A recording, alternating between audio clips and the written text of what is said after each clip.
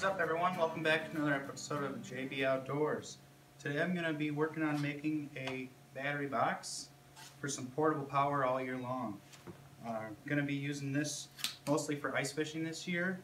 If anyone's ever filmed ice fishing before, you know that it's almost impossible to keep your batteries charged and warm. So this is going to help me out a lot.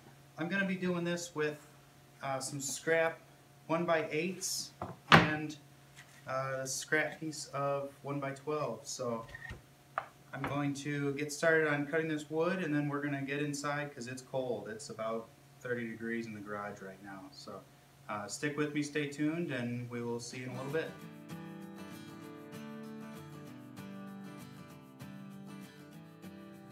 So I've got my pieces cut. Now I'm going to use some Titebond. That's the brand of wood glue that I like to use best. We're going to use wood glue, and then we're also going to use our brad nailer. We have a Bostitch brad nailer with 2-inch brads. Now I've chosen to use the bottom piece. I've marked all my pieces, and then I have 2 uprights, and they're going to go directly, get nailed directly to the outside. And then I'll have the wider pieces along here. Now I've got another piece here that I still have to rip to width because I just have 1x8s to play with. So I'm going to get started on this, and we will see you in a little bit.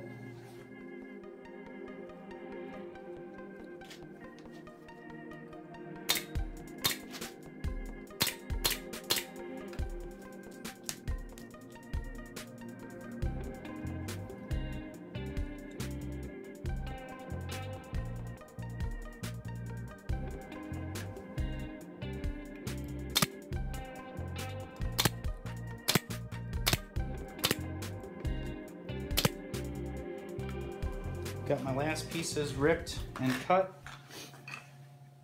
Now the purpose of this, instead of this being one whole piece, I want a little bit of a gap right here. And I want this because I want this box to be able to vent batteries.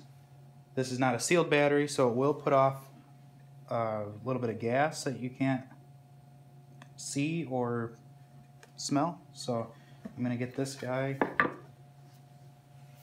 nailed down.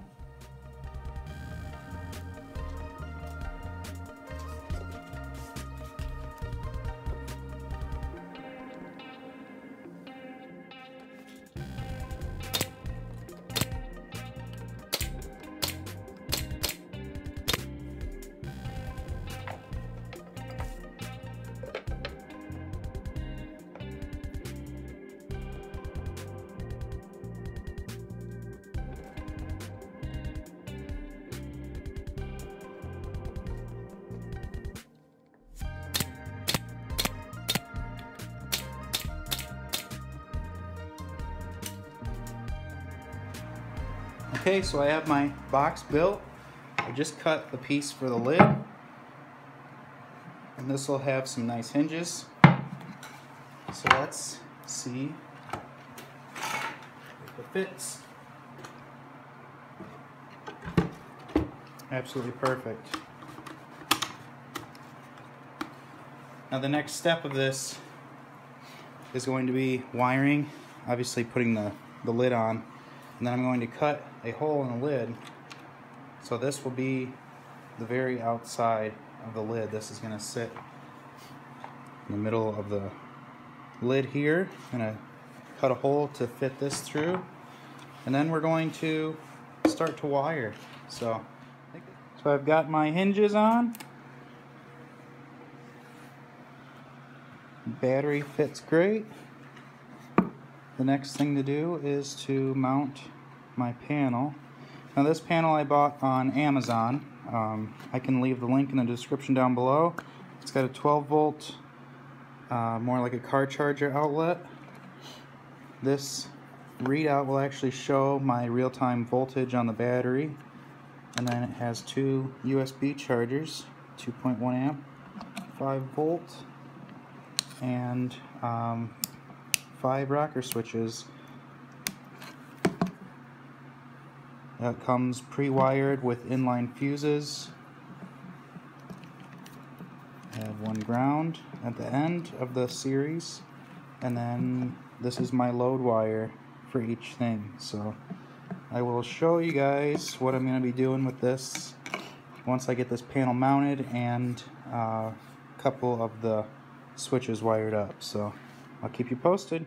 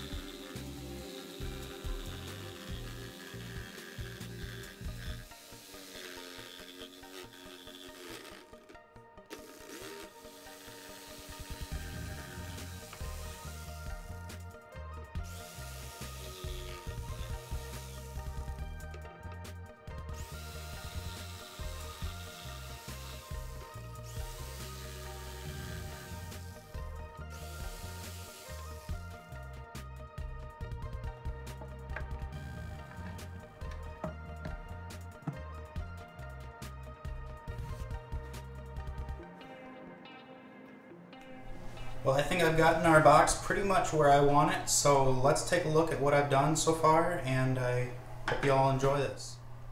So to start, I bought a few things for this box. The rest of it I pretty much had laying around. So the biggest piece that I needed was this panel that comes pre-made, the rocker switches, a digital readout. We have 12 volt for a car charger, and 2 USB ports, 5 volt, 2.1 amp charge. This all came with it. I went to the hardware store just today and I bought these. These are called chest handles. You go on the end of a chest or a cedar chest, something like the Hope chest.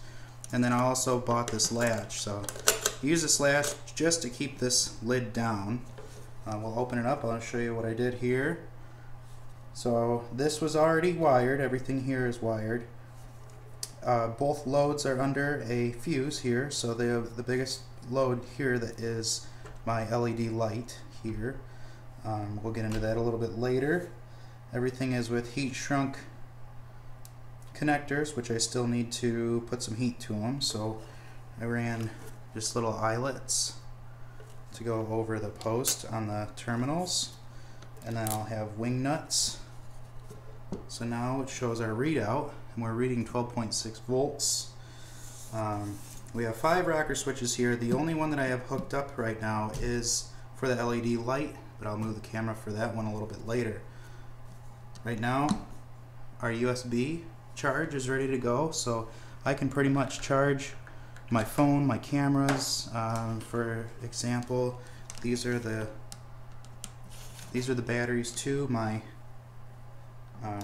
GoPro, my action style camera. So they're charging right now, and this is already regulating the voltage and the amperage to the charger in the correct manner. Or for another example, I can charge my phone, or like this I use as kind of a backup camera. So right now it's charging. I have it on a Mophie case so I can keep it charging at that time, at the same time.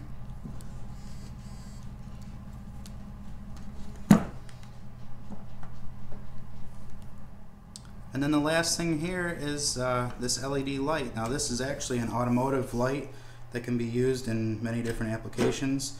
My plan for this, obviously I mentioned it before, but I want to use this for ice fishing mostly. So at night I want to be able to shine down, put it in my hub and actually be able to shine down for crappie, kind of draw them in. So I wired that to the very last switch on this side.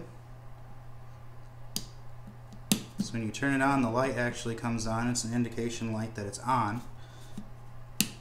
And it puts a pretty good draw on this. But but I haven't charged this battery at all since I've gotten it, so looks like we've dropped about 2/10 of a voltage, so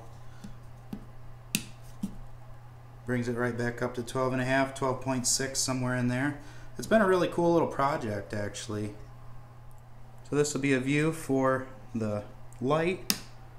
Puts off quite a bit of light. I believe it's like a 14 or 15 watt LED light here. Bring it around to this side.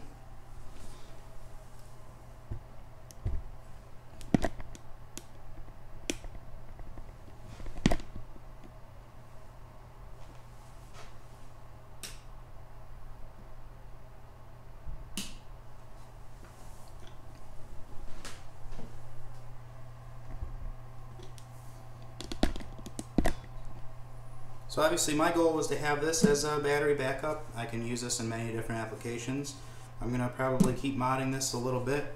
I'm actually going to put one of these nice little mounts for my camera, and then I can point this right towards, just put it right on top of that, point it right towards the hole, so I can actually be able to film everything without using a janky tripod or anything like that. So the only other couple things that I want to do with this is I'm going to seal that wood up. It's not treated or anything like that, so the only other thing I want to do is paint it, or maybe run a bead of silicone along the bottom of it and then get a good seal on it. So that's something for the future, but I wanted to get this build in and maybe give you guys some good ideas. And if you have any more ideas, let me know. Obviously this is a 12 volt system, so I can pretty much wire anything 12 volt to it. So I'd be happy to take any kind of recommendations, and I appreciate it.